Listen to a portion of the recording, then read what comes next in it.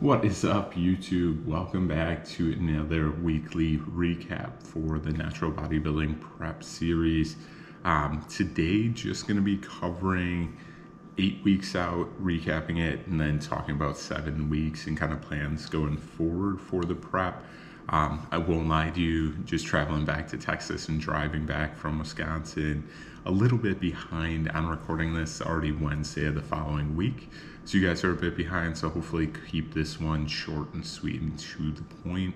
And if you guys are just tuning in for the first time, I will link the playlist for the prep series, so check it out on the channel. But just another week has went by, so gonna cover everything, and this will be an interesting one on the nutrition side of things, and kind of gonna skip over training for today's video.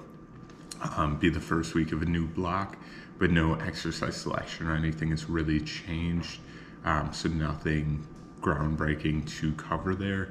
So actually gonna throw up the nutrition now, just to make sure I can get this video out in a timely fashion to you guys who probably see it on Thursday. But yeah, as I had mentioned, for nutrition, with being home for the week of the 4th, I kind of knew nutrition would be a bit looser in terms of like calorie intake and whatnot, and kind of expected weight to jump up a bit just with eating a bit more, and that also not being perfect with tracking, so probably ate more calories than what was actually tracked in most cases over less. But for the week, came out at 241 grams of protein, 338 carb, 90 fat, and then calories roughly 3109, so a couple hundred up from what we would normally do. Did stick to the cardio and training regimen, did have a deload last week, so just 2 sets of everything for the most part at like 70 to 90% of the weight depending on the exercise. And then for cardio, as always, doing 20 minutes incline treadmill, and that'll be at a 12.5 incline and 3 miles per hour. It'll get you right out to that 200 calories. Some days I'll crank up the speed a bit more, but still get into that mile length and 200 calories. So keeping everything in check there.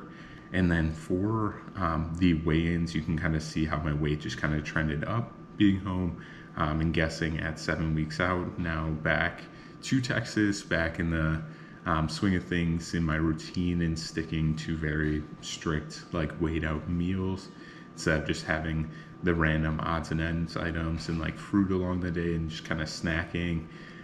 We'll kind of expect to see weight come down, but still in a very healthy spot with 7 weeks out.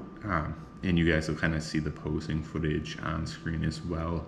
Not a lot has changed with the physique. And then just a fair warning for you guys, I am missing one of the weigh-ins, and that was the day driving up, so didn't have a weigh-in in the morning. And then we'll have a similar thing for 7 weeks out, just missing one day when we were driving through. But not anything else really to cover there. Nutrition wise, we'll come back to the roughly 2850 to 2900 calories that we've been running for a week or two.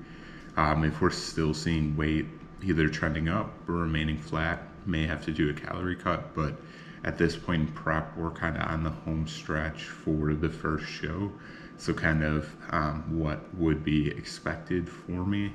But yeah, very happy with the physique, starting to see lines come in that I've never seen before, so definitely on pace to absolutely blow away the physique we had in 2019 as a teen when I competed first.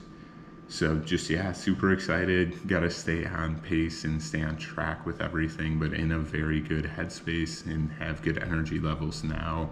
Was definitely a much needed week, kind of pulling back on the diet, training.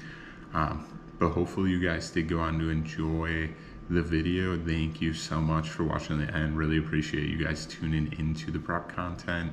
As always, if you have any questions, comments, concerns, leave those down below.